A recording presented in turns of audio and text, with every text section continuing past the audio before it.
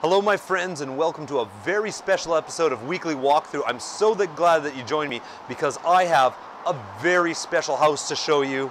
It is the famed Poulsen house. If you live in Portland, Oregon, you know this house. Located in the Brooklyn neighborhood, built in 1892 by Johann Poulsen, a timber baron in the late 1800s of Portland. He built this incredible Queen Anne Victorian. Here's a shot of it from the outside. What a fantastic structure. Now, let's go on a tour through. Come on in.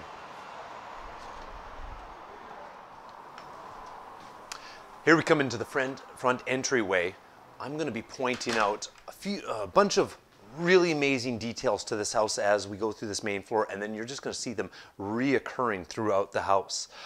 Right off the bat, gorgeous original woodwork for the fireplace mantle and the original coal burning insert with a beautiful decorative piece of Queen Nefertiti, who was really in style in 1890. You've got the original bay windows, curved glass, double hang windows with their leaded weights inside that just move great, leaded glass windows up top. Wainscoting, painted white, and beautiful wallpaper all throughout. This is just the front entrance. Also, if you notice on the floor, all throughout this main floor, it's a combination of oak and mahogany with mahogany inlay. Coming through here, got an expansive living room. Almost every light fixture in this home, whenever you look up, you're going to see a painted medallion.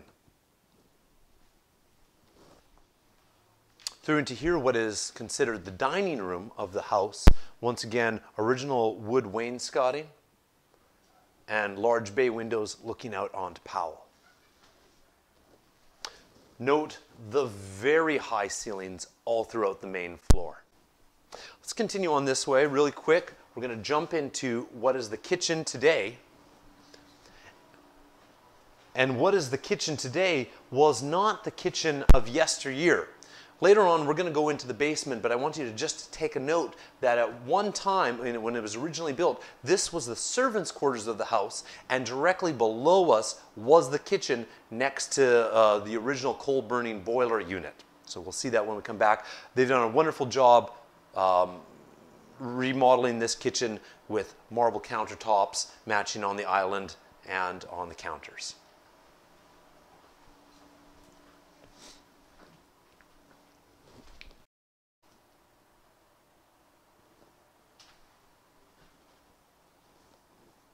As we move out of the kitchen, we notice our second entrance to the home with the beautiful transom window that has the stained glass address of the house. I love transom windows like that.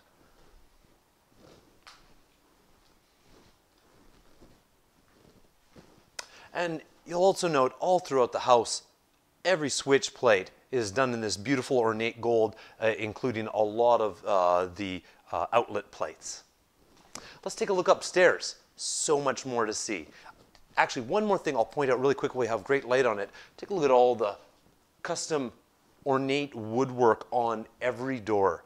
Every door in the house has this great ornate woodwork and loads of beautiful ornate brass pieces for the door and for the doorknob. But those ones vary in different parts of the house.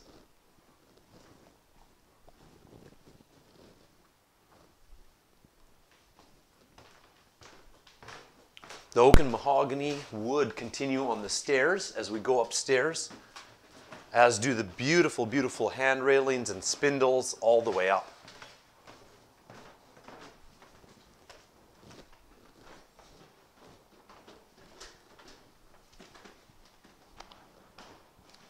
Now that we're on the second floor, just to make sure that I'm filling in all the great detail of the parts of the house, I'm going to refer to a handy little cheat sheet. Here in the hallway, I'm going to point out these great Art Nouveau chandeliers. There's 3 of them that go right down the hallway and all have painted medallions above.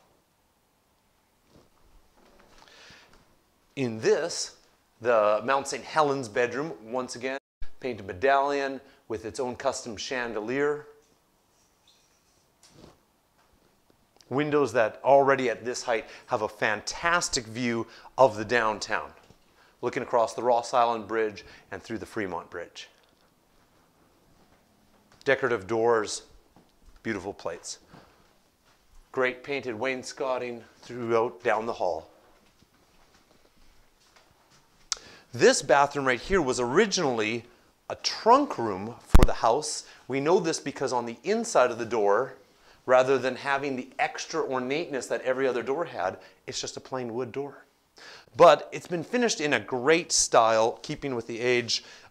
We certainly see this type of tile in bathrooms all throughout Portland for homes built from 1898 on to into the 1920s. Certainly see lots of that tile around, and a very original clawfoot bathtub, all its original piping.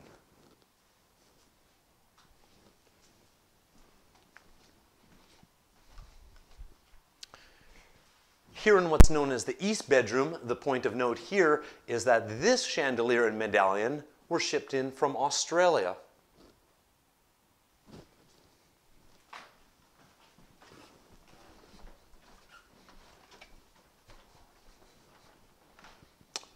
This would be considered the master bedroom of the house. This is my favorite medallion. If you're keeping track of which one you like the best, this is certainly my favorite with its chandelier. And then, I love these. This is really neat. These sconces are combination electric and gas. These would be gas burning lights, faux candles with the gas burning right there.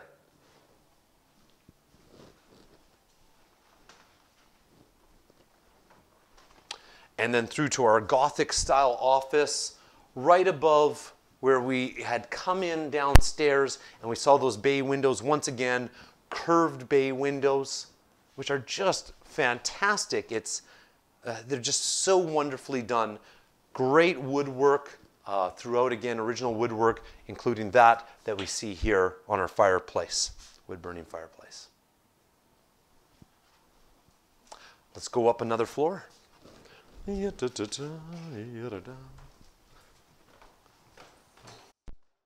ceiling height continued to be just outstanding on that second floor, and it gets a little bit more to our normal height of ceiling now that we're up to the third floor of the house. This has a little bit of a mismatch of parquet floors and original wood floors. The house is zoned general commercial, and that's why we're seeing a lot of rooms that look like offices. There's tenants that currently occupy the building, with these being offices. But all of this space up here, now it's now to a regular ceiling height. It's still wonderful, wonderful space. This window was actually reproduced after being damaged in a famous storm of 1962, but was reproduced from photos of the house to keep exactly with the original style. We have a beautiful upstairs bathroom with original stained glass components to that window. Great woodwork throughout. Great, here we can see the original tile work underneath this beautiful clawfoot bathtub. It's known as the dolphin room, especially for dolphins because of this great aquatic chandelier, which I really love for bathrooms. That's great. And this is a particularly wonderful doorknob and plate. Just want to show that one off. Yeah.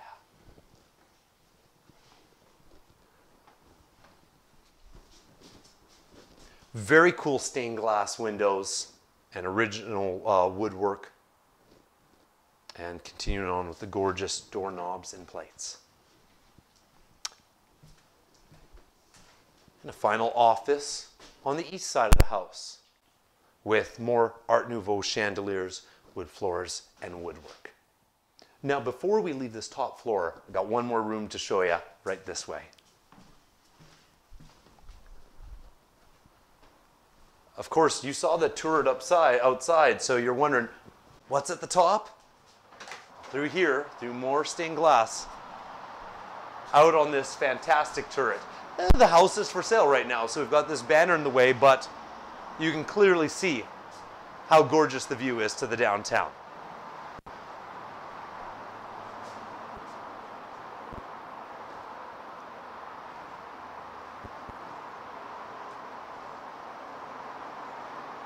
And from this angle, we can check out one final really cool part of the exterior of this house that you never see: wood gutters. When you're a wood baron building a home, you're not going to make yourself metal gutters. All right, let's go check out the basement. So here I am back in what was the formal dining room. We went right by this door wondering what's behind it. I'm going to show you.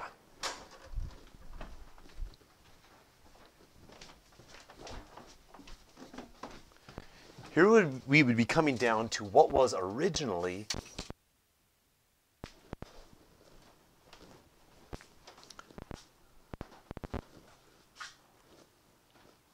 this very simple, modest area was where meals would have been prepared by the servants, and then sending stuff upstairs via dumb waiters that would go up to the servants' quarters and then out to the dining room area.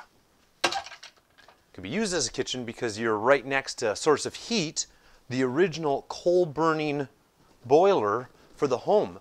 The original coal-burning boiler is still here, but has since been converted over to gas. I love that they kept this in place with all of its original coal doors. And how would they get the coal in here from outside? Delivered by horse and cart. It would have come into where those garages are now and then brought up along these stairs that have their ramp running in right here. So they would have been able to pull the cart right up from the garage area. Well, that's it for this weekly walkthrough. Thank you so much for watching this very special episode. Just once again, a rundown on this house. This gorgeous Victorian, built in 1892, is 8 bedrooms, 2.5 bathrooms, 5,000 square feet. Just a fantastic property. If you get a chance to view it, I highly recommend it. My special thanks also to Realtor Seth Prickett for providing us access to this house with Legacy Real Estate. Our very special thanks to him. Hey, don't forget to subscribe to my YouTube channel to catch more of these videos, and check out my Facebook page where I announce lots of special announcements. Have a great week, guys. I'm Alex Roy, working hard for your success.